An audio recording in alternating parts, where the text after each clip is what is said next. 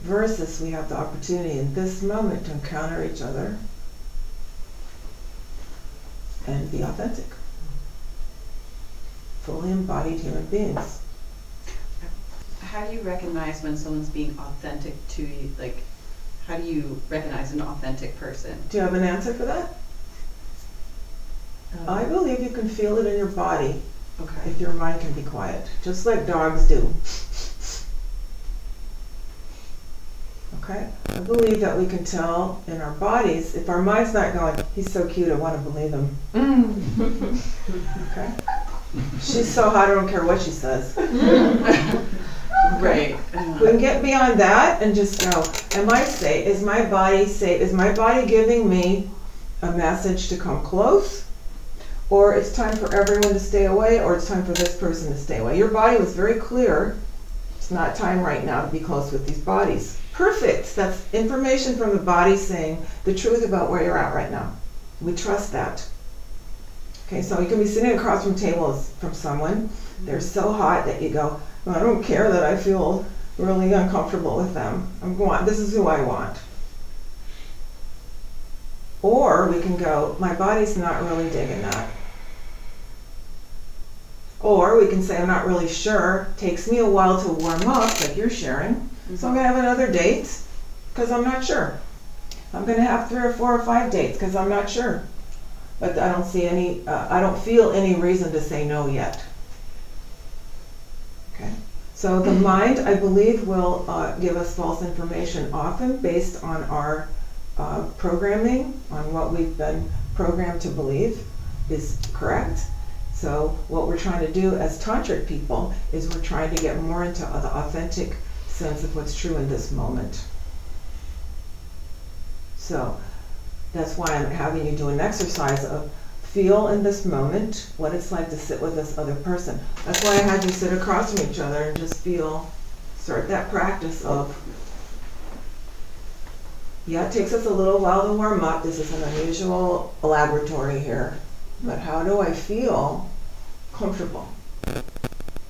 Because that's who I want to hang out with for the next 10 years, is someone that I feel comfortable hanging out on the couch, eating together, being silly in this body, making love, hopefully for hours. I want our bodies to really connect. Yes, it's nice to like how someone looks, and you'll end up with someone you like how they look. But what's more important is hanging out, body to body, in this moment, and liking that sensation.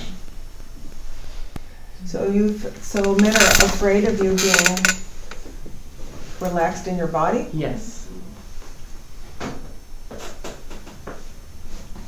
I would, so all of us, it's a dance, like we showed with the foot dance. What am I doing that's helping foster that sense of being uncomfortable with me? I would take responsibility if I'm sitting with you and you're feeling uncomfortable with me. Maybe I want to say something to help them feel comfortable. Maybe I'm being too much of an ice queen, which I can tend to do.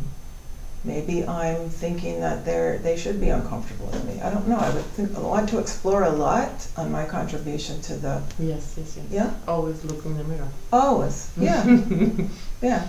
Or am I just attracting men that will be afraid of me? Am I afraid to meet someone who's not afraid of me? Many things. That landed. That was it? Okay. That landed more. Okay. So all of these questions I would ask myself. Okay. Maybe I only want to attract someone who's not my equal. Because I'm scared. Why else do we not attract love? We're scared. We're scared. It's interesting to be scared of something that we really deeply want. Right? Isn't that the paradox? But we've been hurt before. Everyone's been hurt before. So we want love so badly, but we've been hurt.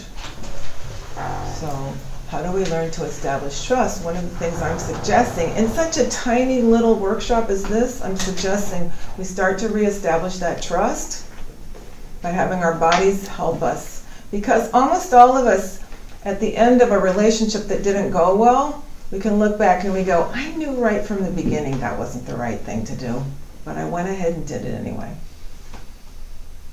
and paying more of attention to that little voice that I believe resides in the body that goes, no, he's cute, but no, don't go there. Pay attention to that, then we don't get our hearts broken as much. So I'm trying to offer you a little bit of how to build trust in yourself again, to trust love again, which is going to take a while for some of us because we've been hurt recently, to go back out there and find the love that we are very hungry for.